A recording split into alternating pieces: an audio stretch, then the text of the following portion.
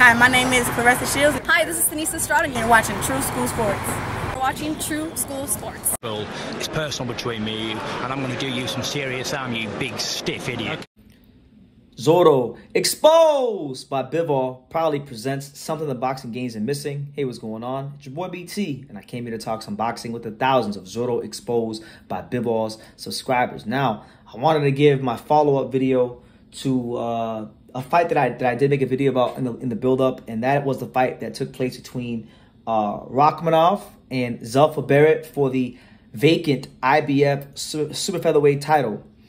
This was an interesting fight to me because I was excited for the initial fight, which was supposed to be Rakhimov versus the Welsh wizard, Joe Cordina. But then Joe Cordina got injured. The IBF stripped him. The belt became vacant, and Zelfa Barrett stepped in. Now, I've watched Zelfa Barrett fight before, most notably against the former Irish Olympian Eric Donovan. He had been outboxed in some spots of that fight, but then found a way to knock him out and showed his athleticism and some of the things that make him a solid professional fighter. But Rakhimov is a different type of fighter than Eric Donovan, so I was intrigued about this fight going in and to see how Zelfa Barrett would approach it. I didn't really, to be honest with you, I didn't give him a big shot to beat Rakhimov, just being honest with you. But he lost the fight, but he exceeded my expectations. He boxed very well, moving around the ring. He actually wound up dropping Rakhimov early in the fight, and he showed that he can hang on that world level. He showed it. Ultimately, though, I think with his style, unfortunately, he moves around way too damn much, and he expends way too much energy. So when you're fighting a tough, rugged, strong guy like Rakhimov, and you fight the way Zelfa Barrett fights, your energy is just gonna zap like that. It's gonna be hard to do that for 12 rounds. And Rakhimov was just relentless. Rakhimov, even when he got dropped, still was punching, still didn't look out of the fight when Zelfa Barrett had him hurt. So I think Zelfa's a good fighter. I think Zelfa's stock has went up.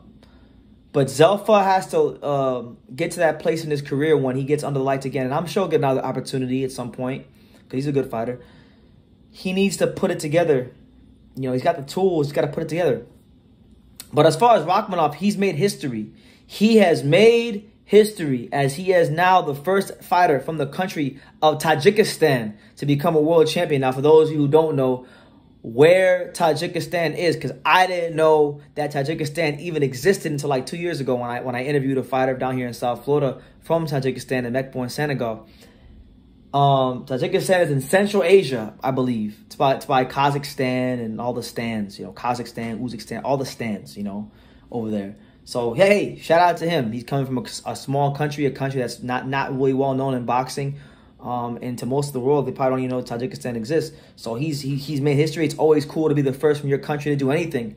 And to be the first from your country to win a world title is a big, big deal. So God bless him and his grind in the sport.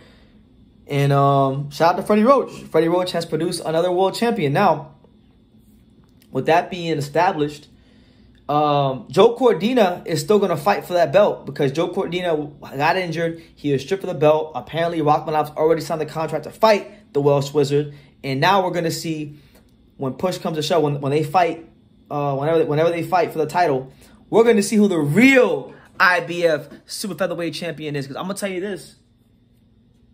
I'm going to tell you straight like this. I really and truly believe that Rakhimov can't beat Joe Cordina. Rakhimov is good. Rakhimov is strong. Rakhimov is durable.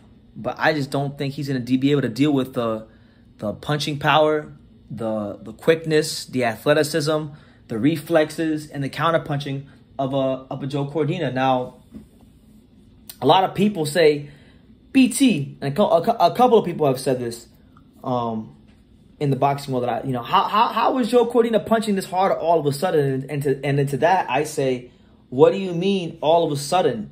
If you were watching his career as closely as you think you are, you would know that Joe Cordina, when he fought Joshua Hernandez at 135, a higher weight class, 2 fights before the Ogawa fight, he knocked him cold. He knocked him out badly earlier. He knocked him out earlier in a higher weight class than he did Ogawa. So I don't like this whole narrative floating around that Joe Cordina was always this pillow-fisted fighter and now he just got this power out of nowhere. He's always had power. it's just always been a technique thing. He was a well-schooled amateur, and he's had to work very hard to break a lot of the amateur habits, and he's done that successfully under the watchful eye of Tony Sims. But I think Rakhimov and him is going to be a fun fight when it happens. Rakhimov, obviously, being a southpaw with really good stamina, who's rugged and physical, is not going to be an easy out. But I just, after what I saw yesterday too, especially with Zelfa Barrett, I think Joe Cordina is going to really take this guy to some deep, dark, uncomfortable places. But listen, if Rakhimov is able to beat him and prove that he is the real IBF super featherweight champion, then I would have no choice but to put respect on his name. But anyway, that's my take on the whole fight with Rakhimov, Zelfa Barrett, and the upcoming fight with Rakhimov and Cordina, because apparently the contract is already signed. So make of that what you will. Let me know what you guys think as Rakhimov becomes the first fighter from Tajikistan to become a world champion. Let me know that. Also, let me know, like, who are you favoring in the Cordina versus Rakhimov matchup now that you've had a chance to see Rakhimov fight again. Leave your comments down below. Make sure you guys take the time to subscribe. And like I say in every single one of these videos, you can love me or you can hate me, but I'm just a kid from Daniel. So until next time, take care, guys. Thank you for watching another video on True School Sports, the home of boxing. If you made it this far, do me a favor and do yourself a damn favor. Hit that subscribe button and surely you will not be disappointed. You know, True School Sports bringing you the latest and greatest, the untouchable, you know, boxing content, interviews, news videos, breakdowns, live fight reaction extravaganza. We've got a great community of people here, boxing fans all over the world, from America to the UK to Australia, and on and on and on. So join the empire today. Hit that subscribe button. Take care and God.